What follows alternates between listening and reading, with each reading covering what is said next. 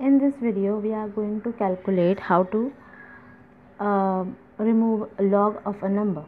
Suppose I have a number which is 870.2 and I have to remove its log. How would I do that? First step is count how many digits are there before the decimal number. There are 1, 2, 3. So 3. In log we have to count number of digits which are occurring before the decimal point, and we have to minus 1. This will give us this I will say you later on what is its use. The answer its answer would be 2.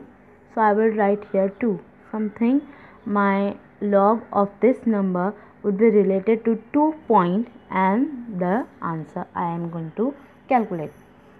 Here next we have to remove log by using log table by first select 211 pattern of the digits 87, 0 and 2.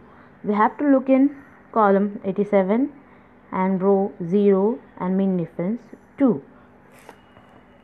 Now I have my log book here.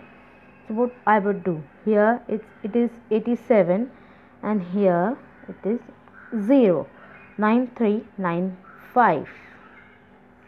I would note that here 9395. What I would do now, next digit here is 2, mean difference 2. 87, 0 and 2. Mean difference here is given as 2. As you can see here, it is in column of 87 only. So I would add this number to my first number. I would get 9396.